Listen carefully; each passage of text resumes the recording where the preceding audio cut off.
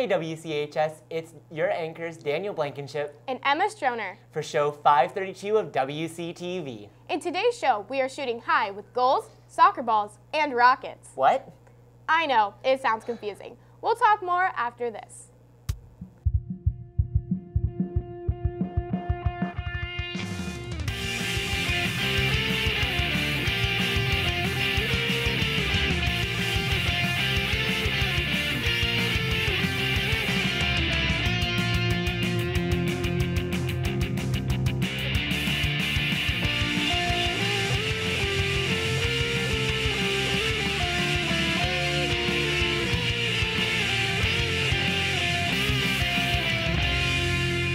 Now that spring break is over, we're working our way towards the end of the school year. I'm so ready to graduate. Freedom, finally. I still have 3 long years remaining. Hey, at least you have time to make goals and achieve them. True. I hope that during all my years of high school, I can maintain a high GPA and be in WCTV all 4 years. As a senior, I've recently been able to meet my high school goals. I finally made all-state speech this year, I've participated or helped in every high school play, and so much more. Wowza, you have a lot of goals, just like a lot of other high school students. Let's go see all of these different goals held by these students. Tucker? Over the course of high school, many students set goals for themselves to accomplish along the way. Whether it's making the B honor roll or making the state track meet at Drake Stadium, it's never a bad idea to set goals for yourself. Let's see what a few students around the school are doing to achieve them. My biggest high school goal approaching senior year would have to be graduating with a 3.75 GPA. To achieve that goal, I am studying hard, getting my homework done, and staying on top of tasks. My advice to underclassmen would probably be just staying on top of things, making sure you remember your goal and continue to push to achieve it. Some of my goals for next year would be to be involved in all sorts of different activities, intramurals, clubs, all that jazz, and to, of course, maintain a high GPA. My goal is to compete at the state meet. I'm going to work on the off seasons and build up my body strength. Those all sound like some pretty achievable goals. Good luck to all of our students chasing goals here at WCHS, and we look forward to seeing you accomplish them. This has been Tucker Judkins reporting for WCTV. That's a plethora of goals right there. Hey, don't steal George's word. Unless I see a trademark, I will continue to use it. It's George's word. Don't use it. As everyone knows, it's finally April. That means spring sports are in full swing. Emma, aren't you in tennis? Yes, and I sure do love it. Other than tennis, track, golf, and soccer are also starting up. Jacob has a soccer-themed 40 seconds to win it to get us jacked for spring sports.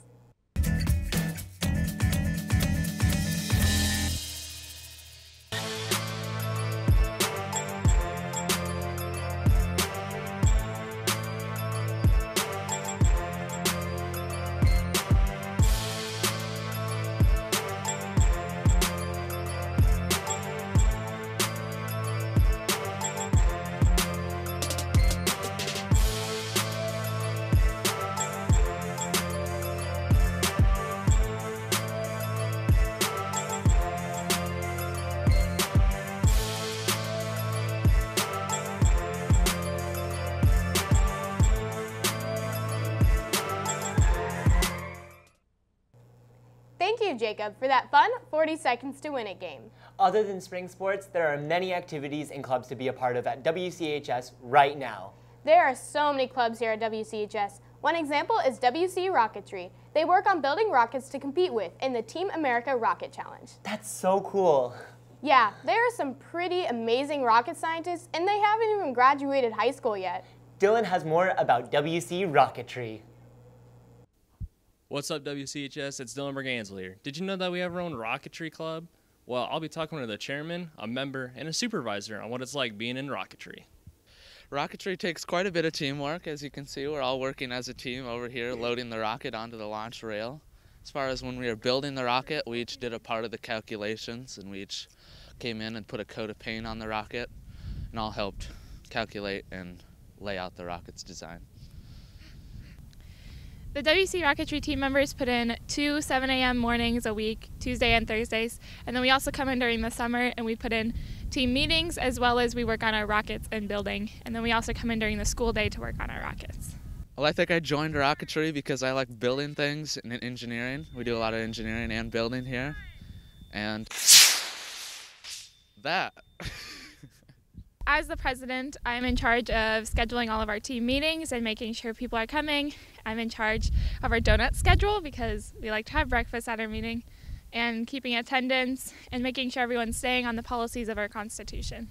The team spent most of the summer calculating the scale because it took them a few tries, I think. I wasn't in the club then, but once I joined, they were building the whole rocket, and that goes a lot smoother.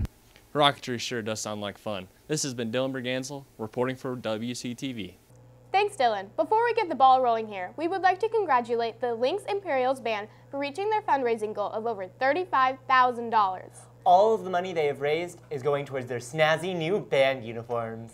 Now, as this week's episode of WCTV comes to an end, let's see what will be happening next week. Well, first, on Friday, April 5th, there will be a boys JV varsity invitational track meet versus Algona, Boone, Eagle Grove, Emmitsburg Community Schools, Humboldt, Pocahontas area at Humboldt at 4:30. Starting out the weekend on Saturday, there will be a girls soccer JV varsity invitational versus Boone at Boone. This will start at 9 o'clock a.m. Over at Hudson, the boys soccer team will also have a JV varsity invitational versus Hudson on Saturday. This will also start at 9 a.m. Saturday night will be dedicated to the kids. Dance Marathon is starting at 7 p.m. and goes until midnight at the WCHS PE gym. On Sunday afternoon, the WCHS speech team will have their speech banquet starting at 4 p.m. at the high school cafe. The upcoming school week is kicking off with lots of sporting events. At 4:30 p.m. on Monday, April 8th, the JV and varsity track boys will be versing Southeast Valley at Southeast Valley High School. There will also be a soccer boys JV and varsity game against Humboldt at 5 p.m. on Monday. The school board will be having a meeting that night at the administration building from 6 to 8 p.m. The next day, Tuesday, April 9th, at 5 p.m., the varsity girls track team will also be having an invitational versus Algona, Bishop Garrigan, Clear Lake, Humboldt, Lake Mills, and Manson Northwest Webster at Algona High School. That same day at 5:30 p.m., the JV and varsity soccer girls will go against Garner-Hayfield Ventura at Garner-Hayfield High School.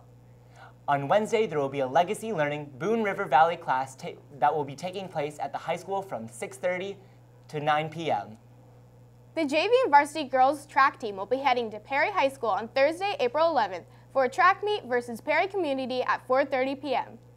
Meanwhile, the JV and varsity track boys will verse Forest City at Forest City High School starting at 5:30 p.m. At North Polk, the JV and varsity boys tennis teams will go against North Polk at 4:30, also on the 11th. Go out and cheer on the Lynx for these. There are many sporting events taking place this upcoming week. All of these events take place outdoors, so I hope the weather is nice and sunny for all the players. Let's find out with Florence.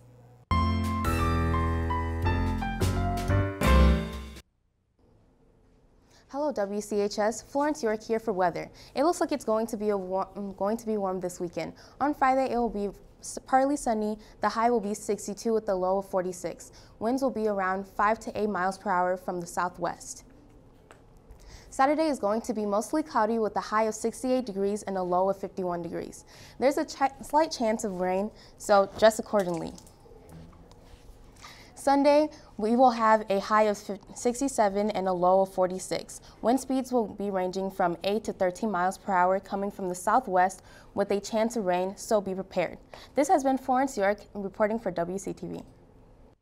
Episode 532 has come to an end, but we'll be right back at it for episode 533. And 533 is no ordinary show. It is the controversial show. Taking our place at the anchor desk will be Jacob and Mackenzie. And I will be returning as the weatherman. This has been Emma Stroner and Daniel Blankenship reporting for WCTV. See you next week. Make sure all that...